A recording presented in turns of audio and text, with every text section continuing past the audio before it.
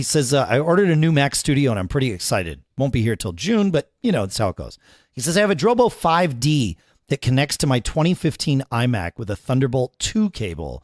Which cable / adapter do I need to connect it to the new Mac Studio and then, of course, retain the best performance?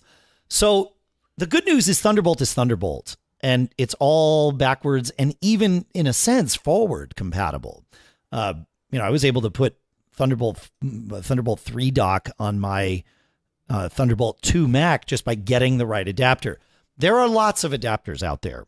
However, all the third-party ones, to my knowledge, that we've tested are only unidirectional. Now, for a display or something, that can be fine. For a drive, for a dock, that's not okay.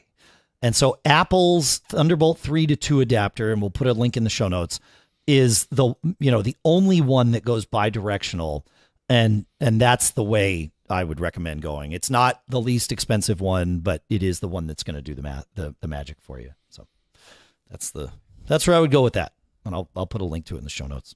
So